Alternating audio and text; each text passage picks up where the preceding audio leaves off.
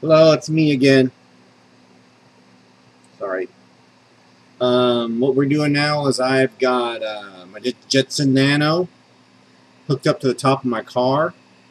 It's running 4 IP cams, and it's running the Nano. This is the text file that it's running. So it's running 24 frames a second. As you can see, it's picking up all the cars. And the cameras that break up occasionally, because I think what it is I only paid $26 for these cameras, so they're not the greatest, but they're actually pretty good. It's picking everything up, and you'll see a person here, so it's picking them up. So, but this is my rig. As you can see, there's the Nano, and there's my 4 IP cameras. There's one on the other side. And this is there's the monitor that I have inside the car, and there's the IP cameras. There's the other ones. There's another look at the IP cameras. And then here's my rig. So what it is we got the Nano. This is just a spacer. I got 2 webcams. They're not running right now. And then right here is we have a power over Ethernet gigabyte managed hub. So you really need something like that if you want to run these IP cams, because they need a lot of power, and they need a lot of power. So there's that, and as you can see, it's running, picking up people. It does the screen breaks up occasionally, but it's running 24 frames a second, so that's not bad. And you see it's picking up like all kinds of things, picking everything up. And then what it is we're running this out of the DeepStream source. We're running. Let's see, we got 6 sources. What I've only got enabled now are the IP cameras. They're running the RTSP, and here's the IP cameras. There's 1, there's 2, there's 3, and then there's 4. So, and then these are my 2 webcams right here. What it is we've got, I've got them disabled because I just wanted to do the IP cams. And then what it is, I have the display disabled on the monitor, because what I'm doing is I enable this, and this is a recording of the Nano driving around real time, and it's put it out to this this file here. And then what this is, if I want to transmit the image over Ethernet, you turn this on. And then what I've done is I've enabled a live source, set my batch type to 6 because I have 6 cameras, and then the batch size to 6 right here. And everything else I pretty much left alone. Let's see. It's doing a pretty good job. Like I said, it's running 24 frames a second. That's pretty good. I noticed that these cameras, they don't like that. I assume that they want to be still and have images move in front of them.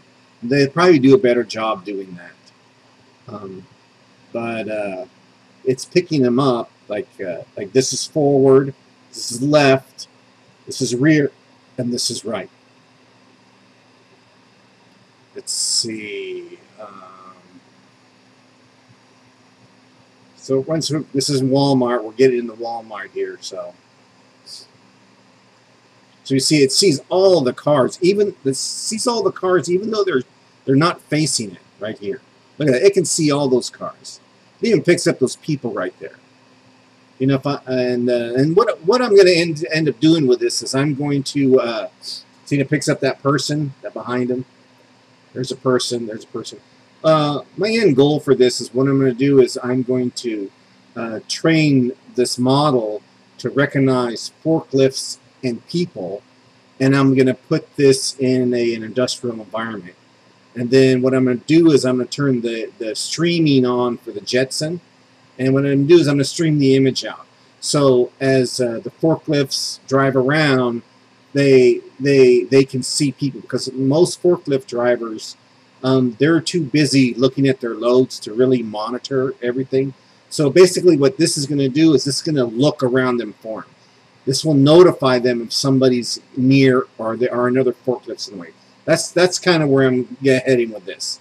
So this is kind of going to be my final rig right here. You know, I'm gonna have this with 4 IP cameras. I wish I could use 4 webcams because they're the best, but the Nano won't only run 2. Let's see. Oh, let's stop that. Let's go back here. Anyway, here you see an airplane come down. See the airplane come down? And then back here, this is kind of neat. Watch. We're going to go past the freeway, and it's going to pick out on the cars on the freeway. See, there's the... Nope, let's go back a little farther.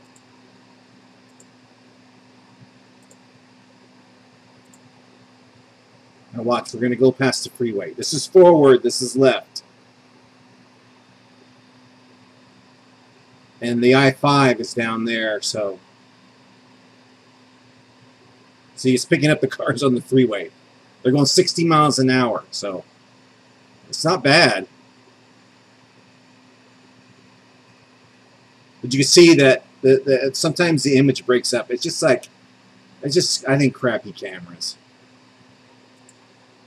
Like I say, there's this. When it's still, it works really good. See, and there's a plane. So.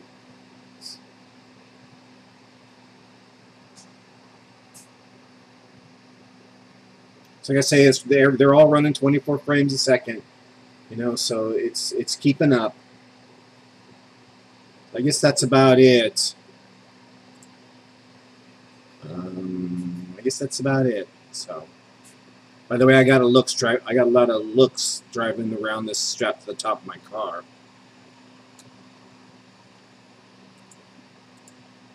So, this is I call this the redneck Google Street Mapper. So, all right. Bye.